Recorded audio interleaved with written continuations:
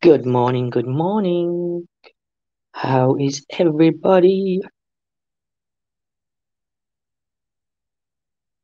Happy Thursday.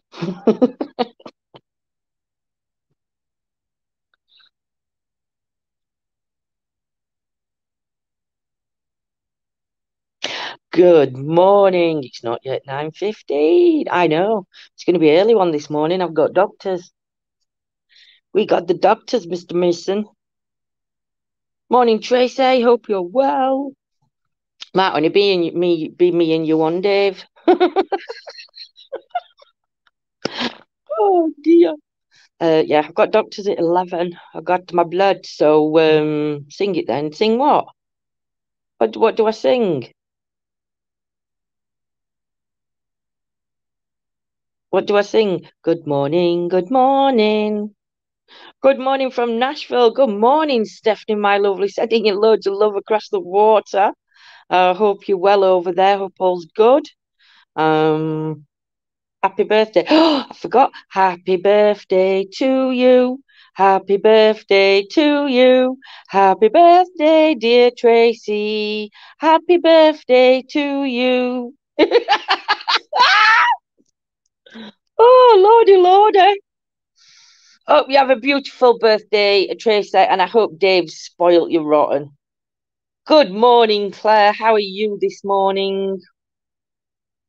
Hope you're well. Hope work's not too busy for you. You get a chance for a coffee this morning. Yeah. So morning, Linda. Not work till 11. Oh, that's good. You can catch this morning's coffee chat. Yes, my dear, all is well, praying for good results at your doctor's visit. Oh, thank you, Stephanie. It's all to do. I don't know whether I've got a bit of sleep apnea because my snoring. I don't know if you've been watching on the last couple of mornings when we've been doing his morning chat. My snoring sounds like I'm flat. Well, I'm like a flapping fish because I jerk in bed and I snore like a hog. Um, so. Wow, that's not very nice of you, David. Oh, that's good, Claire. So yeah, so it's sort of like I've got to go to the doctor for some bloods because I need to know whether there's any issues with the bloods, and also I don't know whether they test through blood. I don't know why sleep apnea is tested through blood. I don't know. I ain't got a clue. They just told me I've got to go for blood tests today, and then GP will phone me next week. Oh gosh, I rattle the doors and window panes when I'm in your club, Stephanie. I'm in your club, my lovely. Do you know? It's like, but it's the flapping. I've punched him in the face this morning. I was having a dream, and we've been watching Sons of Anarchy, and I had a dream. I was fighting in Sons of Anarchy, and you know when it's a real dream. Well, John's laid next to me. I heard him go, "Ow!" And I went, "What's up?" He went, "You've just punched me in the eye." I says, "I have not." He says, "Lindsay," he says, "You've just punched me in the eye." Well, I started laughing because, you know, in my dream, I saw myself punching somebody, but I didn't think it was John. Luckily, it was only a soft punch. No, it wasn't. Wasn't it a soft punch? No, you proper whacked me in the eye. It's got to be more a slap than a punch, though. It was a punch, it was your knuckles. Now, do you know if he'd have done that to me, I would have come back. Yeah, you would. That's what I'm saying. Oh, I'm laughing. I'd have been a bastard. I'd have been also. Oh dear. You abused me. I didn't abuse you. Do you know? How do you know what you're doing when you're asleep? You've got no idea. When you're asleep, yeah, of course. I wasn't asleep, weren't you? I feel for you, John. With your face, with your eyes closed. That was Oh dear me, lordy, lordy. We are laughing with John, not at him. He weren't laughing. I went all fast asleep. Oh, bless me, we're fast asleep. Oh, well, we're both up now, so that's good. So, yeah. Oh goodness. But on the other hand, my weekly weigh-in, so as we all know, I started like the fasting come calorie counting eating plan last week. And I've got on scales this morning and I've lost half a stone in a week. So I'm really chuffed with that. Morning, Gillian, my lovely. Beautiful picture you sent me, Doc, and I'm glad your granddaughter come to see you. But yeah, no. So half a stone off in a week. I'm like, oh my God. So I must have needed to lose half a stone because it's not very rare you lose half a stone in a week. But yes, so I'm feeling positive about that. So I'm back on it this morning. Morning, Tanya, my lovely, sending your love across the waters. Your poor man, that would have been a wake up call. Well, he calls me a flapping fish, so it was like just a bit of retaliation. Good morning, Sam, my beautiful lady, and Billy No Mates here on here. Oh, you on your own over on YouTube, David? Is the only you on? Oh, John will come on. He did say he was first. Yes, yes, it's first. But yeah, morning, Antoinette. Hope you're well, my lovely. Oh no, but yeah, I think I even said something a bit gangstery then. What did I say? Retaliation. Is in retaliation. Oh goodness. But yes, so yesterday we have to apologise for last night for no live last night. Yesterday morning I went to see one of my daughters and then we come back home and then I got a phone call to go back. At the minute, severe anxiety, severe panic attacks, and yeah, so by the time we'd left her house and come back home, it was like 6 o'clock. We'd not had nothing to eat, so we got to have us tea, and then we got stuff that we needed to do that we hadn't done in the daytime because we'd both gone over and stayed with her. So yeah, so I'm going back. I've got to wait while the doctor rings me. Doctor rings me while I go for my bloods, and then I head back over and just sit with her while her other half finishes work. But anxiety and panic attacks, aren't they horrendous? And it's like it's like when she's having them, she's having one, but then there's like another, like little, not they're not even little ones, I can't say little, but they're like other ones that just like start coming. As one starts finishing, it starts coming again. So anybody that suffers with anxiety and panic attack, you know what I'm saying when it's like it's that big build up one. She's doing okay, Antoinette. I just think it's just everything. I think everything I just think that it's just we all cope differently, don't we, with different stuff, and coming out of lockdown, going back to work, leaving kids. She hadn't left kids for nearly a year and a half. Well, 2 years with Fletcher and a year and a half with Arthur, and you know, it's just stupid. I hope she's feeling a little better today. So I will, Claire. I will. Thank you, Antoinette, for sharing. But yeah, I think anxiety plays a big part for a lot of people in life, and we all know. Thank you, Stephanie. We all know that. I mean, I suffer with it myself, and I'll put a pound to a penny. Nearly everybody in our chat will suffer with anxiety or panic attacks at some point. Others more than others. But yeah, it's awful. So I'm hoping she's got a doctor's phoning her this morning. So I'm hoping that they'll be able to advise her a little better than what I can. Because even though you're a mom, you think you're saying the right things and you're not saying the right things, if that makes sense. They're horrendous, manosphere. I start sweating, getting then PSD kicks in, start screaming, I feel safe a couple of my own. As soon as it walks out, it starts. Yeah. Do you know, Sam, it's got to be horrendous. And you know, we all have different things that trigger anxiety. For my daughter, she got diagnosed at 23 with type 1 diabetes. Didn't have a clue. And then it took her all the time. She never really got on top of her bloods, because it was such a big thing at that age. to just have, come on, no, you best behave, Mr. Mason. I can still get you.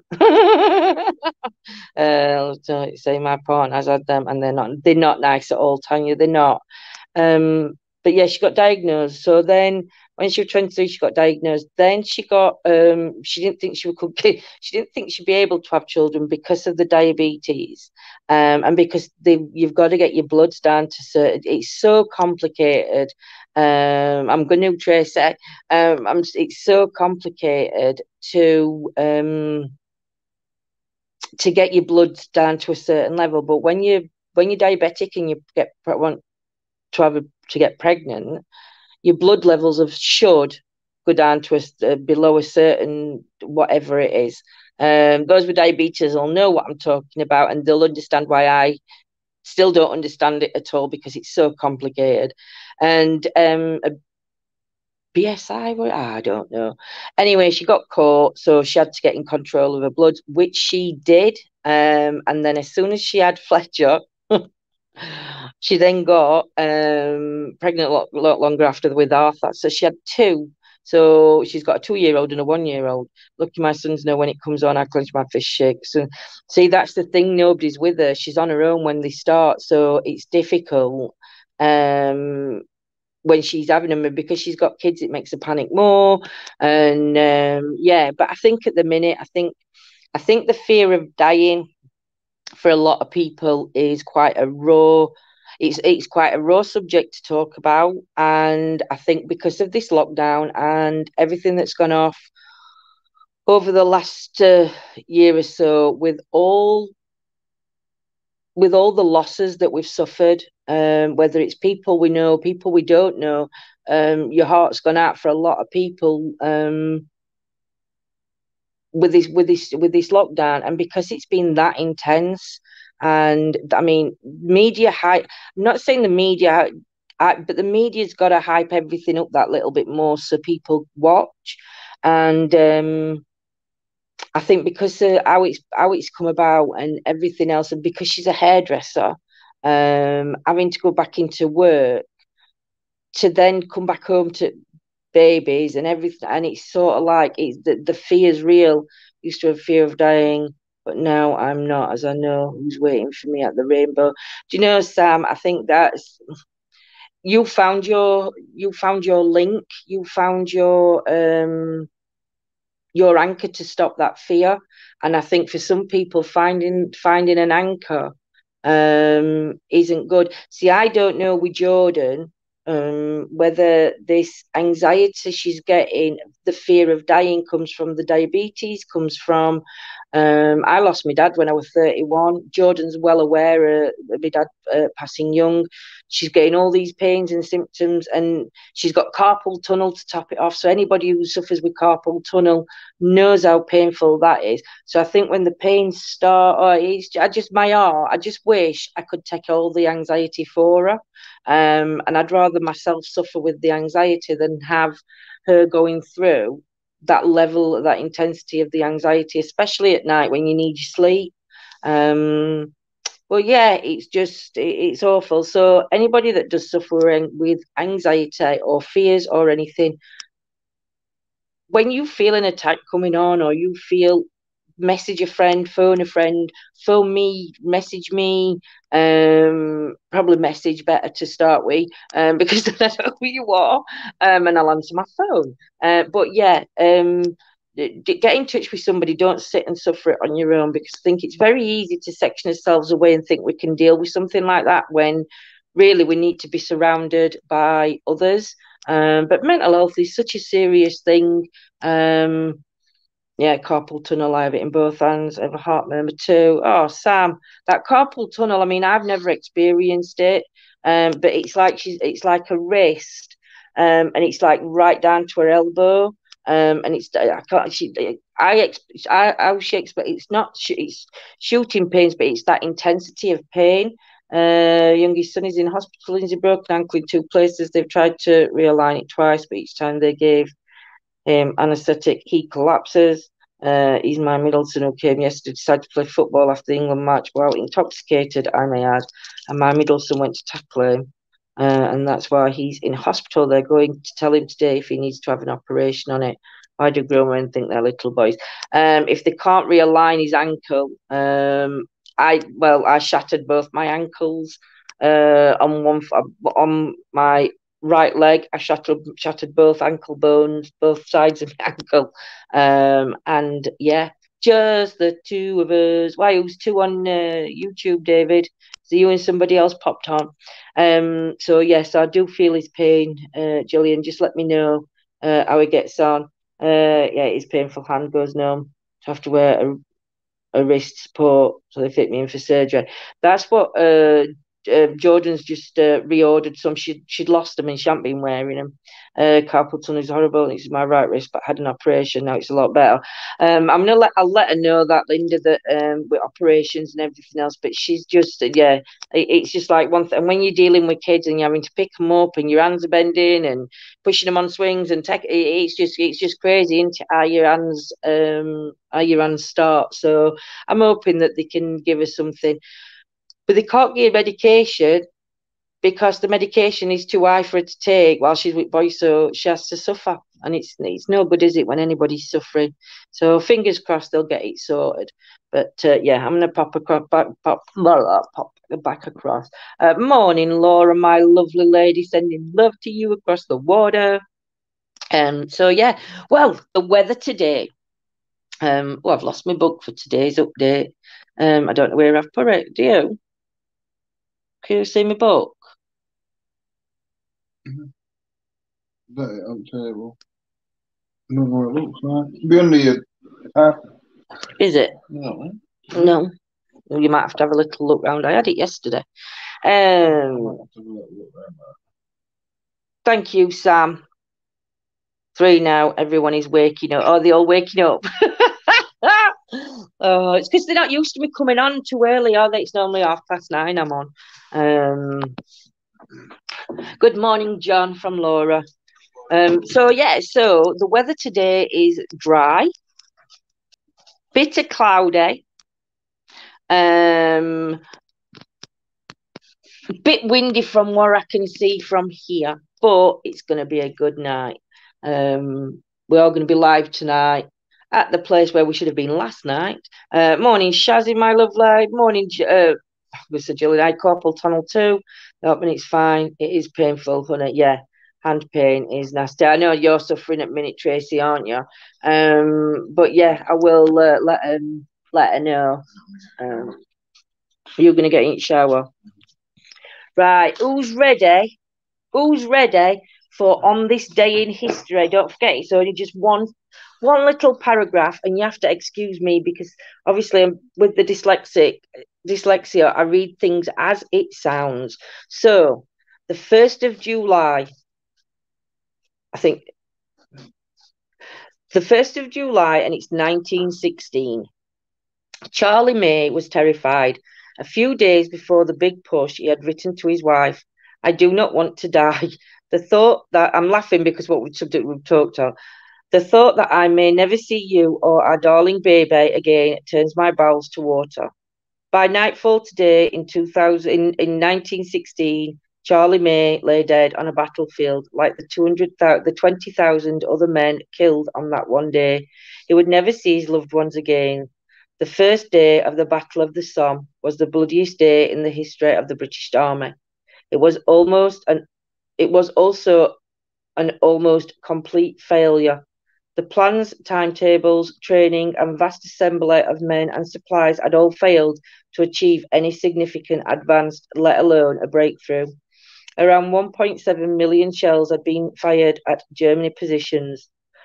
The plan on the 1st of July was for the infantry to occupy a smashed moonscape. Instead, the Germans survived the bombardment in deep shelters and slaughtered the British as they walked across no man's land. In one sector, 780 Newfoundlanders attacked, and within 28 minutes, 80% were killed or wounded. Only 68 were fit for duty the following day. Further down the line, a PALS battalion of men from the same neighbourhood and workplaces in Sheffield were annihilated. 2 years in the making, 10 minutes in the destroying. That was our history, said one survivor.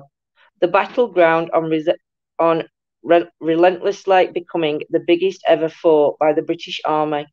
By its end in November, over 400,000 British and Commonwealth troops had been killed or wounded, 200,000 French and up to 500,000 Germans. The result of this industrialised slaughter was inconclusive. The British were able to learn valuable lessons that would help them eventually overcome the challenge of trench warfare, how to attack well dug in fixed positions and defeat Germany, but at an awful cost. So yeah, Battle of the Somme. And again, do you know, I didn't even realise the Battle of the Somme. This is how bad history is. I didn't even realise how the Battle of the Somme was actually done on the 1st of July. Did anybody else in chat, or is it just me? But yeah, and I mean, these history things I'm just finding just so eye-opening, because it's like things. It was also Princess Diana's birthday. Were it really, Tracy? Oh, I didn't know that. I didn't know it was Diana's birthday today.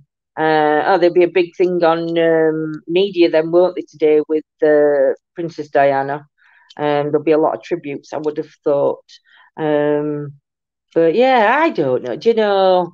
I love history, but I do find history is very sad for everybody around the world. We've all got our own histories, haven't we? That's whether we agree or don't agree, the loss is just too great. But yes, on a happier note, then we are out tonight. Fifi, stop it. We are out tonight. We'll be at the same location as we should have been last night. Claire will be joining us. Tracy, she would have been 60. Wow. Wow, I didn't realise she'd be 60 as well. Do you know me? I'd say this is it. I only know what I know. You only know what you know, don't you? Don't you? Do you know, Tracy? Do you know my coffee's going cold? So cold coffee. Yeah, so we are going to be out later tonight. I will let everybody know how we get on. John's gone in shower. Shall I go and start running cold dance? Shall I run tap? Have you ever done that? Do you love doing that when somebody's in shower and you just go in the kitchen and just tap on and you hear them shout, "What are you doing? Take tap off! Who's put washing machine on?" Luckily, it only affects ours for the first minute of turning tap on, and then it goes back to normal. Because it's on it's sort of like on. I don't know. I don't know what it's on, but it doesn't affect it that long. My great granddad died at the Somme. Oh, really? Wow, wow. So your history is very goes back. See, I don't know much about the family history for me. For all I know, my great granddad could have been there, Trace, and I wouldn't know because it was not a subject that my pop would have talked about, war and anything to do with stuff like that, whether it was World War One, World War Two, ballads. So it was just not. I think it was just too painful for people to talk about it. And again, as kids, like I said, my learning stuff on history and stuff like that, I ain't got a clue. My brain didn't absorb it all. So yeah, Boris says stop picking on Fifi. Miss Lickerlot's laid there, and I can't do it. You should go in and join John in the shower. Listen, Laura, if I were thin, if I were thinner, I would. But the minute I'm not getting in that shower with him just yet. But to be quite honest, Laura, he has to come and help me get showered anyway. So technically, we do sometimes have to shower together. So yeah. But can't do it now, Laura, anyway, because Yolanda and Rob's in bed and now I'll just wake them up. Not live though. What do you mean not live though? Yes, he did as soon as you said Charlie. Tracy did as soon as you said Charlie. Tracy, she would have missed it. Yes, she would. I've missed some, I think. What, going to, what, take camera into the shower? Oh, dear. He'd have a field day. He'd go bar me. I think anybody would go bar me. No, I couldn't do that to him. I could do a lot of things, but that's it. I couldn't do that. If I'd have had a little bit to a drink, I could have. Yeah. So who's got plans for this week then? What we got planned in, what we're going to be doing? I should have been meeting my son today, and I've had to phone and cancel and tell him we can do tomorrow. Or I might have to do Sunday and take Mike's across, see if Mike's is free Sunday and take him to see my mum, because she's not seen him and she were meant to be meeting us today. So I don't know. So I don't know what else there is to talk about. Oh, my new tarots have come. My new tarots have come, and I'm going to be giving a reading this afternoon at 2:00. I've got a booking at 2:00. And it's going to be the first reading that I've given with my new cards.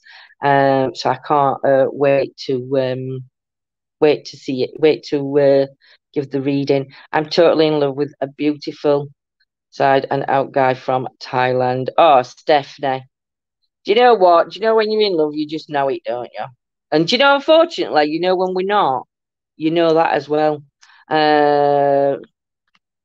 Beautiful inside and out.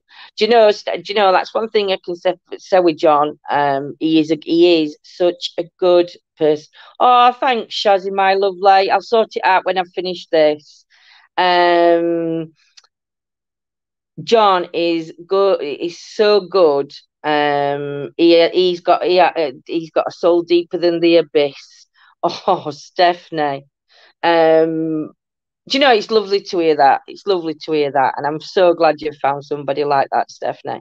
But yeah, I've got to admit, John's such a good person.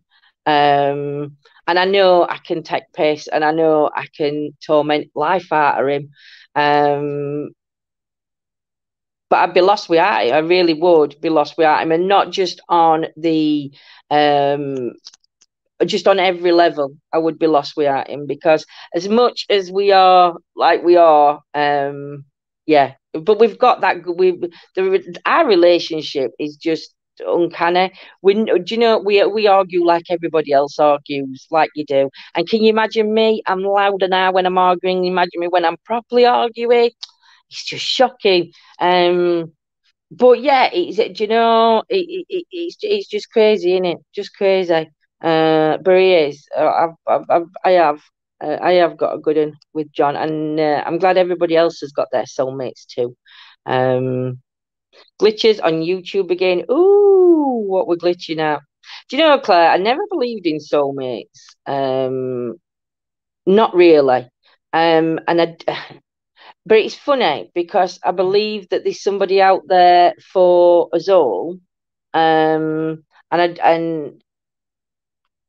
yeah, for me, soulmates were different. But you know, I've found so many soulmates, not just with John, but with friends as well.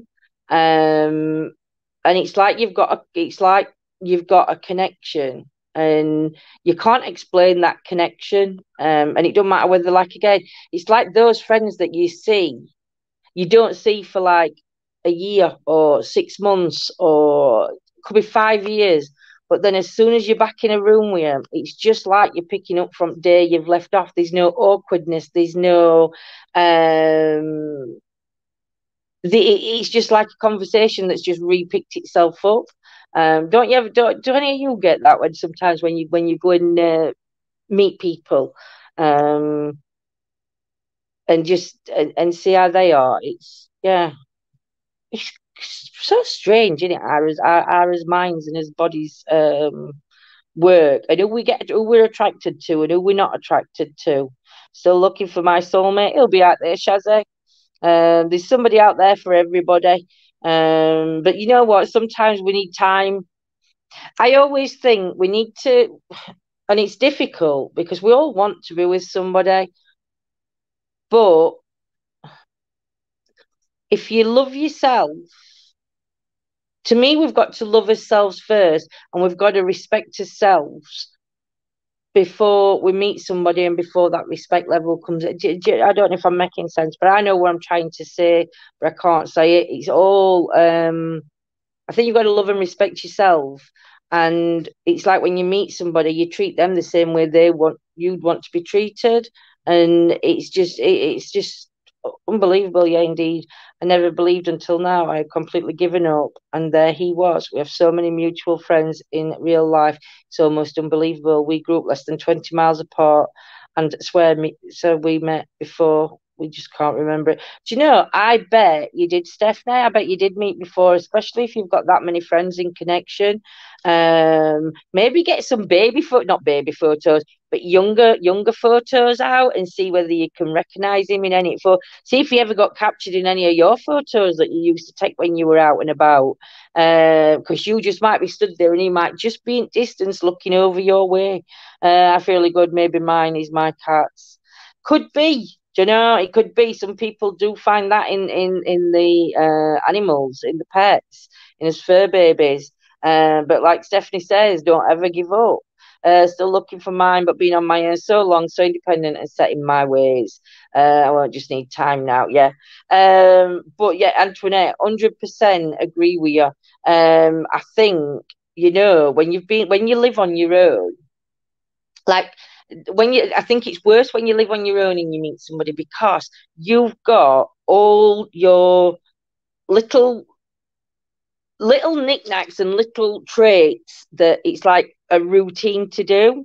And then when somebody comes in and invades that space, and it's like, I need to move that ornament so I can put my ornament there. And it's like, no, that's where my ornament goes. Yours will have to go in the cupboard over there, or yours can go in that drawer, but then I've got the 5 drawers. Do you know what I mean? And it's just so